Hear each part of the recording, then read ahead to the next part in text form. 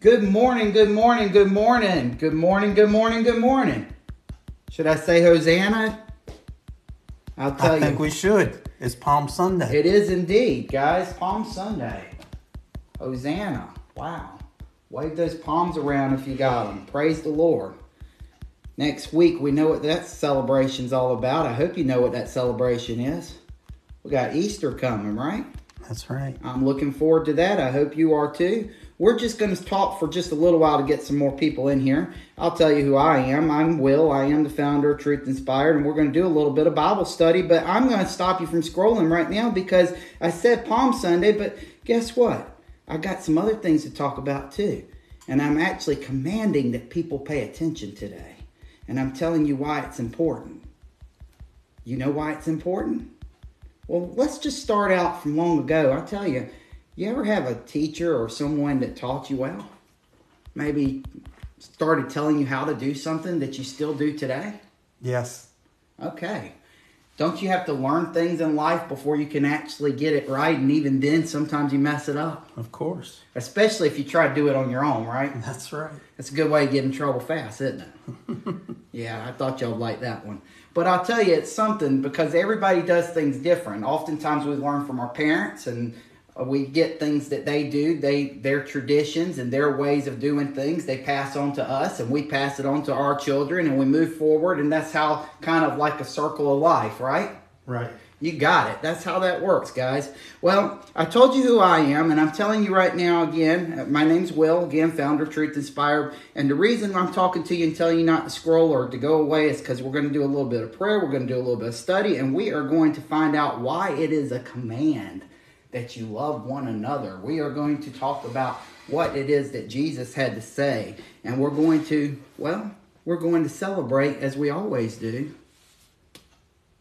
Perfect Palm Sunday. Got to celebrate God, right? That's right. That's it. Getting ready for Easter. I can't wait for that. Before we do that, though, just so you know, if you got your Bible, you can turn to John 15, 1 through 17. All right? That's where we're going to be at today, focusing mainly on John 15, 5, just so you guys know. But I'm going to pray before we do anything, because that's how we start all of our stuff as prayer. I believe prayer is the way to do things. Matthew 6, 9 through 13 is where the Lord teaches us how to pray. So we always say the Lord's Prayer. If you have requests, you can reach us. We're truth.inspired@yahoo.com, and we'll be glad to pray for you. We also, if you have any testimonies that you'd like to share with us, please do so.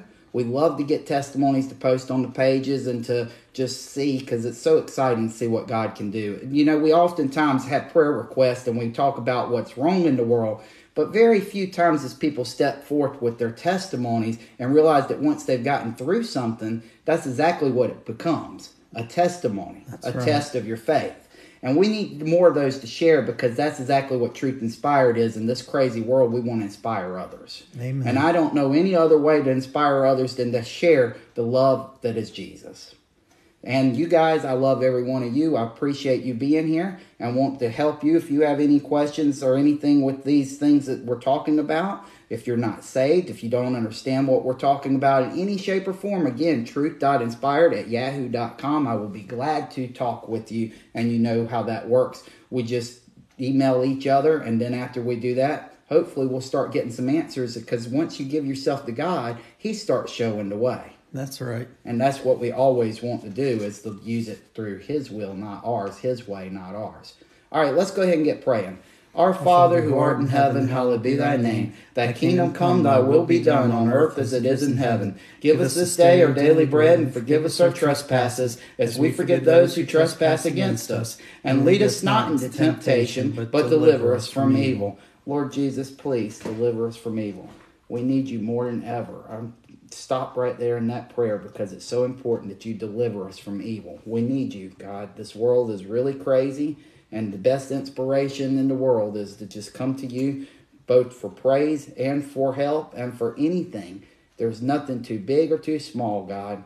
We come to you in Jesus' name always for strength, energy, and guidance. Lord, please help us today as we read, and on this Palm Sunday, let someone perhaps get something out of our lesson that they didn't know, or something that might bring somebody even to you for all we know. You're in control, not us. But we ask that we nonetheless do your will and continue to worship you and do what needs to be done. I ask that you help the people that are sick. There's quite a few of them out there right now. You know every one of them.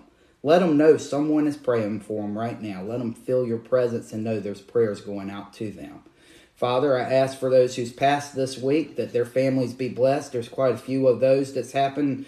Personally, I know I've had 3 deaths that's in my family and friend circle, and we just want to pray for the entire families when that happens, but know that it's a celebration of life, because thank you, Lord, I know these people that passed, at least in my family and that we knew, were all saved. So I believe they're with you right now, which is what the goal is, to get to you one day. So Lord, please help us to get there and be with those families and anyone who's in any kind of trouble of any kind, regardless of what it might be, any kind of sickness or anything of the world's got them down. Let them know that you can turn it into a testimony and that you are with them. Show them the right way, get them through it, and help them, God. There's so many people right now that need you and so many things going on. We need you more than ever, Lord. Let your presence be known this week and let us just continue to grow closer to you. We thank you for everything. Again, help us on this Palm Sunday to know how we can remain in you always and to continue to grow spiritually in you, Lord. In Jesus' name, I pray always. Strength, energy, and guidance. Amen, amen. Amen.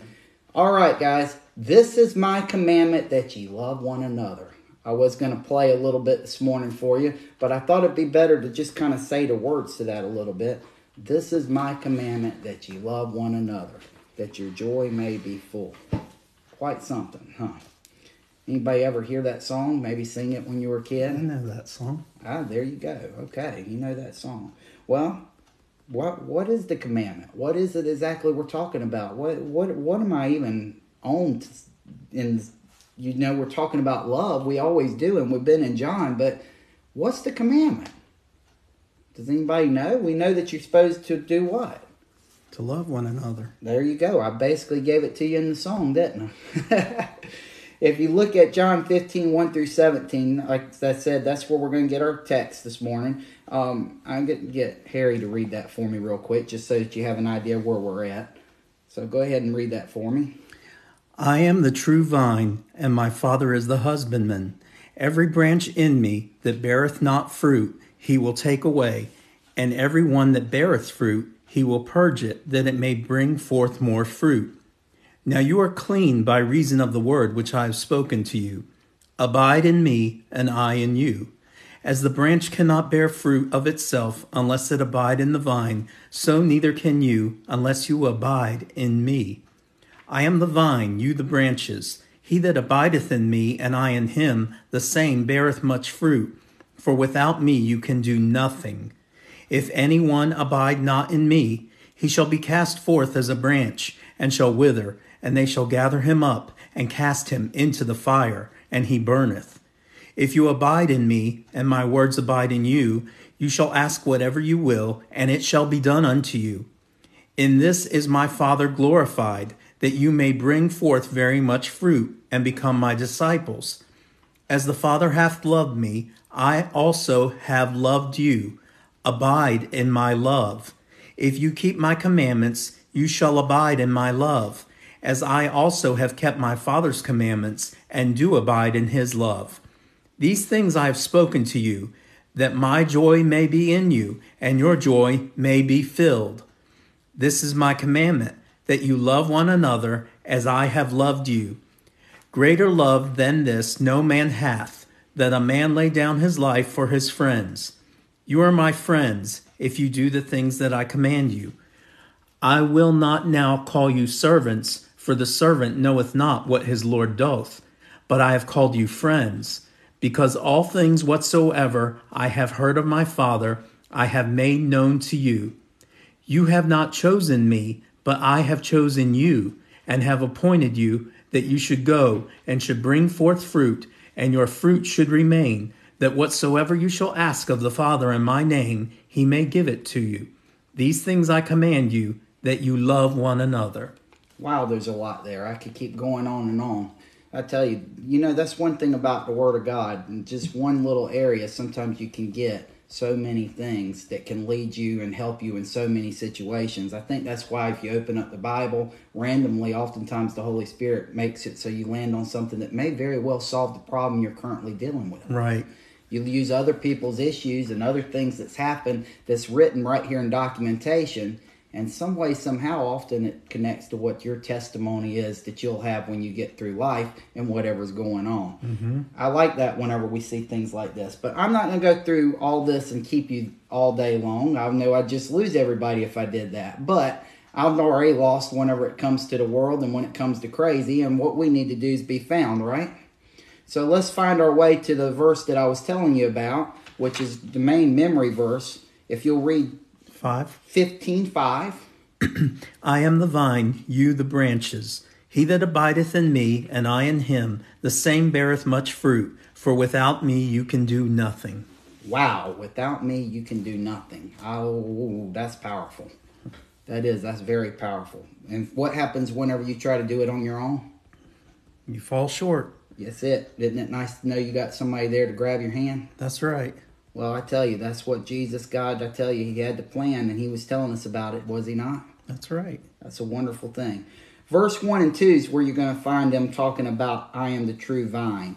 Before we do that, just so that if anybody doesn't know, when you talk about abiding, that's the same thing. It's basically a good way to describe, being in him, mm-hmm. remaining in him. Keeping him from your thoughts. Yeah, you and there's different ways that you can abide in him. Specifically, we're going to talk about that today a little bit, in his love, in the word, and in the midst of conflict. Mm-hmm. Okay. So that's all that has to do with that 15:1 through 25. But when you're talking about that, I talked about abiding, and I talked about how that works in terms of remaining. And remember, I said something about your family tree or about learning from your parents a little earlier. Mm-hmm. Mm-hmm. You get things from your parents, right? Right. They pass it on, you move it forward, get things. You know different things about your heritage and everything, which you find interesting and stuff like that. It kind of gives you identity mm-hmm. in your family. Right.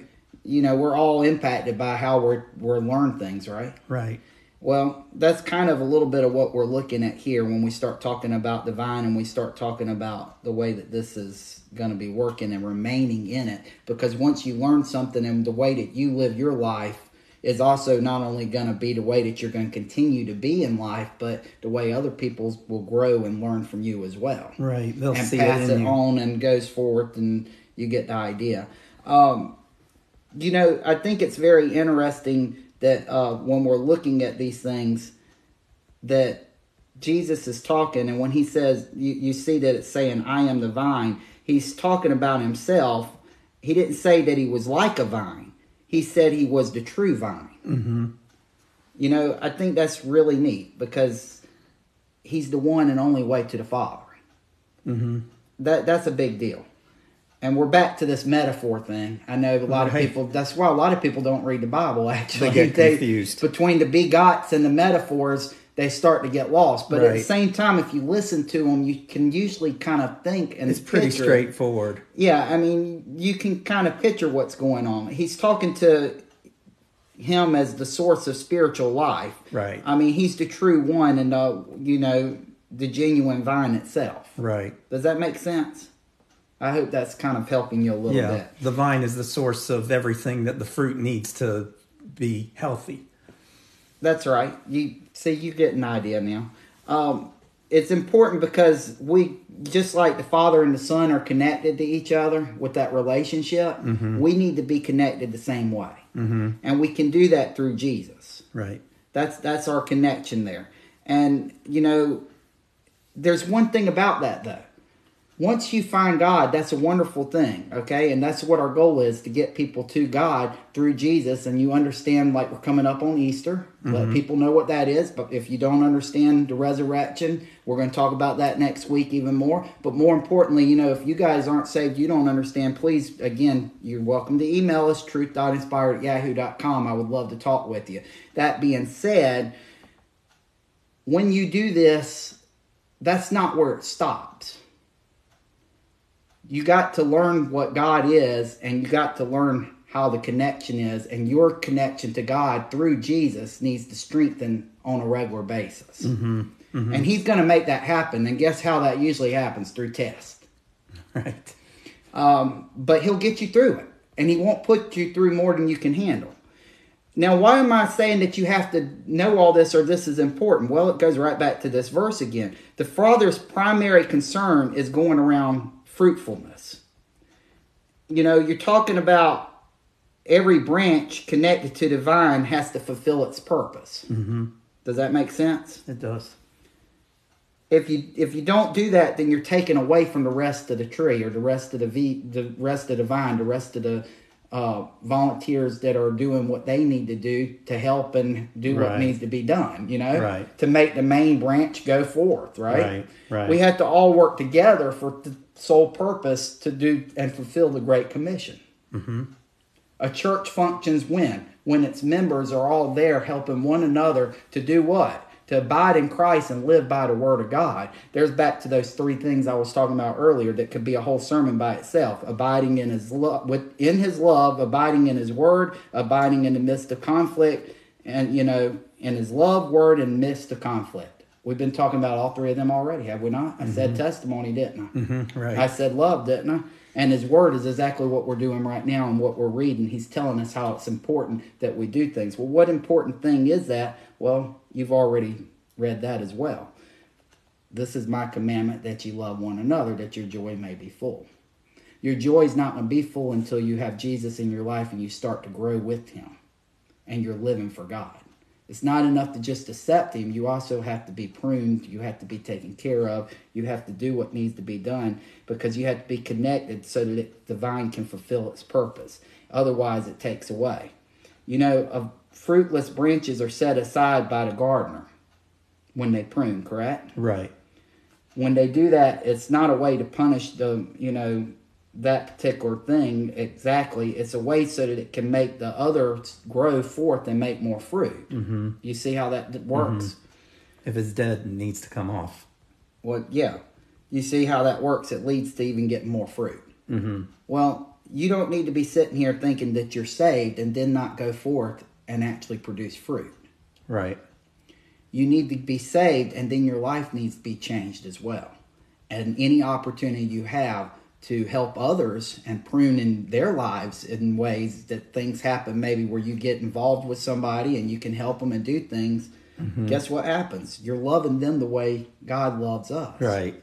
That's a big deal. We're back productive. Yeah, we're back to the abiding, are we not? Right. Yeah, we're back to doing what needs to be done. And the Holy Spirit's how we know and understand what to do, because you'll feel that feeling. You'll know whenever it's something God's wanting you to do. Mm-hmm. It's just something that happens. And until you actually are filled with the Spirit, I can't really explain that to you. It's a feeling that you get when you talk with God. It's a feeling that you live every day, and it's a comforter.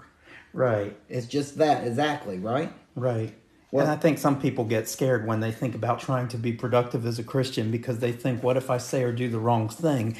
But when you read where Christ says without Him you can do nothing, when you know you have to lean on Him for that, then that productivity comes forth naturally through your relationship with Christ. It just happens because you're relying on Him to open your mouth and do what you need to do. Verse 4, he's saying, he's emphasizing disciples cannot bear fruit without staying connected to Jesus. Right. So, you're always already seeing that. A branch simply can't produce fruit of itself. Fruit only grows when it abides in the vine. Right. If you take a branch down from a tree, it's not going to make new fruit. That's right. It just doesn't work that way. Now, I will say this. I've had somebody come to me and say, well, what about some of these things that you pull off and then you put them in a cup of water and they start to grow roots on them and they start to do... You know what? I'm glad they used that argument, because guess what that is? That's you producing fruit, because if you're smart enough that you're able to actually, not on your own, but in God, use what you know, that you now have thrown out the seeds, or you've taken this plant and you've put it in water and you've planted it and you've done something so it begins to grow, that it too becomes strong and it too starts to live on its own, though that usually doesn't happen if it's not taken care of and with a lot of love. It takes a lot of love. It's not going to just be thrown to the side and start growing. Notice that person who said that, they forgot that they are the ones who cut it and put it into cup and gave it the water and took care of it, right? See, they're still abiding. They got love and they got a connection going on here, don't they? Right. Someone's taking care of them, someone's loving them, and what happens if things go right? It begins to grow, and one day it produces fruit. It's very important that we produce fruit. It's very important that we go forth. Without it, he's talking about they can do nothing. You're seeing that it's focused through verse 5 and 6 as non-stop, just talking about the vine and how you cannot live without it. Much fruit is whenever it's connected and whenever it's all working together. It scares me a little bit when we get to this one part, though, down in 5 and 6. You get to the spot, if a man abide not in me, he is cast forth as a branch and is withered, and men gather them and cast them into the fire, and they are burned. I don't think we need to talk about that much, but I do want to at least highlight that because that gives you a little bit of a fiery image. If you're not in God and you're not doing what's meant to be done, in the day of judgment, people who don't know God, and there's only one way to get to Him, and that is through Jesus. And then, like I said, your life changes and you begin to produce fruit.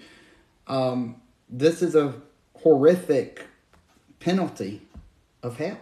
And I don't know about you, but I'm not willing for that to happen.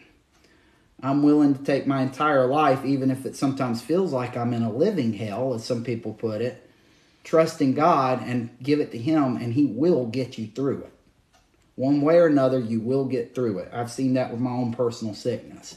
Every time I've thought that I was down all the way, some way, somehow, I end up finding God even more, and we make it through it. You guys, your prayer helps me. By the way, don't think your prayer does not work. That's why I wanted to say that also. You're part of this whole function here. When we pray for one another, we're giving each other encouragement. We're also asking the Lord and interceding for them so that maybe when they can't pray, you're praying for them. And you're doing this together. And what's happening? The Lord is hearing and responding. Right. I mean, think of how many times, if we go back and you do know your Bible, how many times did Moses intercede for Israel?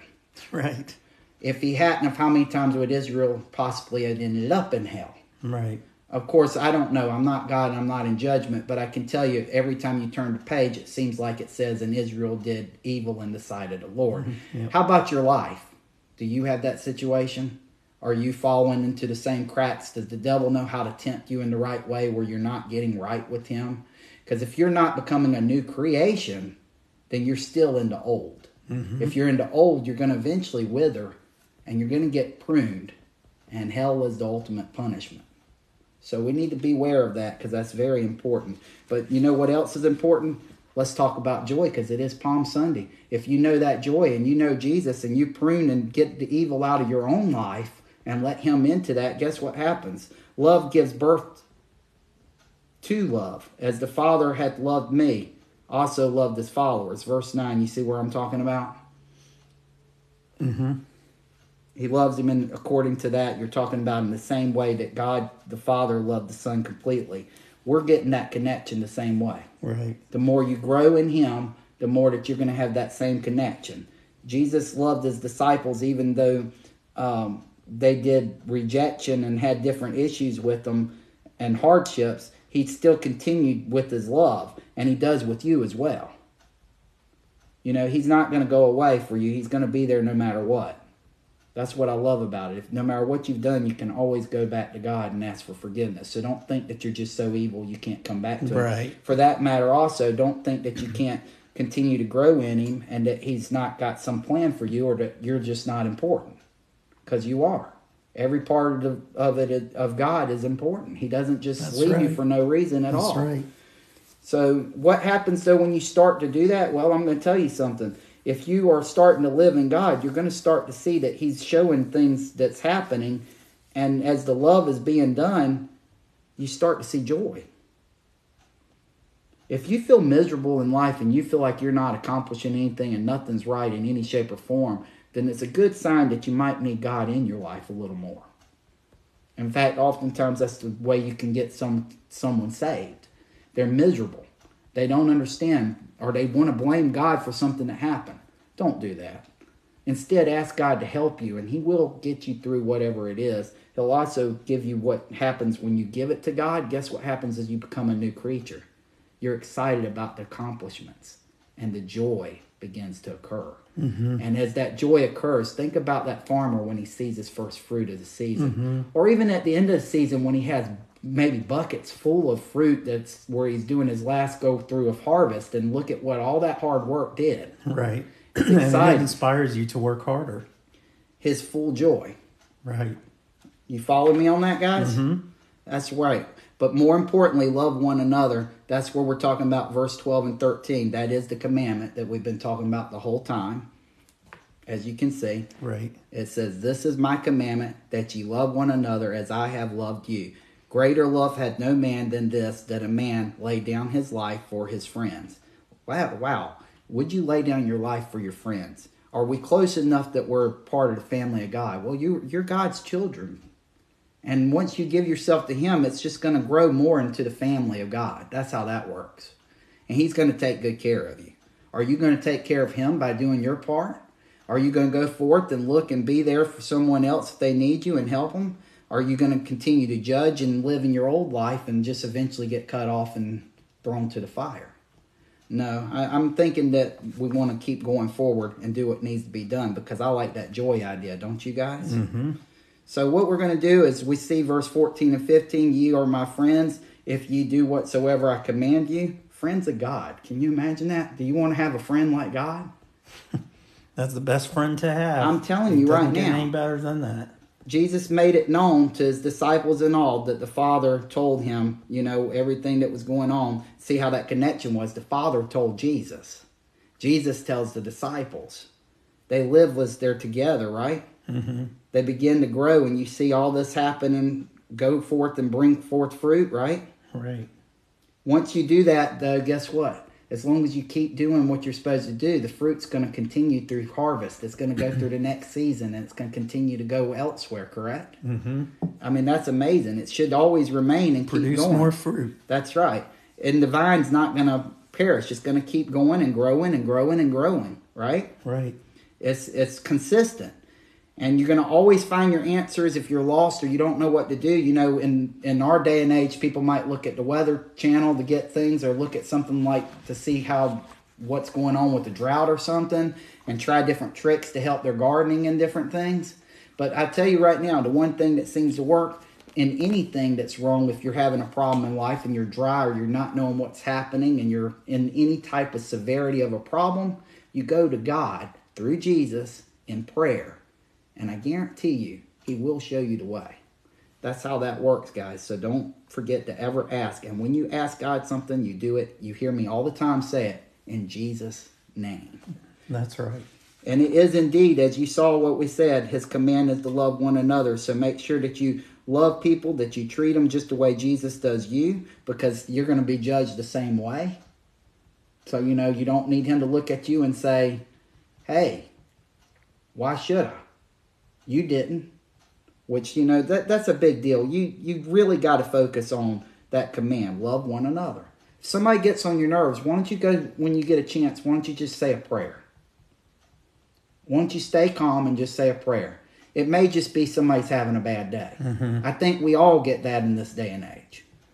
You know what I mean? Don't let something that's a bad day stop what could be a good friendship. Right, because the bad fruit can produce more bad fruit. That's exactly right. And we don't need that. No. So, it's just so important that we do all of this. Jesus talked with his disciples about it. Everything's happening where he's telling them what to do, and we get the truth out of this, and I call that truth inspired, wouldn't you? That's right. All right.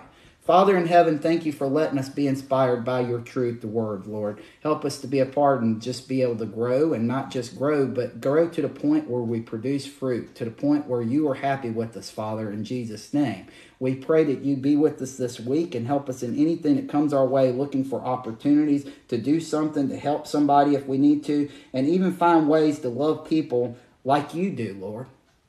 Find a way to do something special this week, God. Maybe to even do something that is just showing love beyond any other way, the way that you do for us. It's amazing what you do, Lord. Don't let us ever forget how much you care for us and how much pruning and stuff that we have in life to still yet do as you mold and make us to be what you need us to be and what you've called us to do.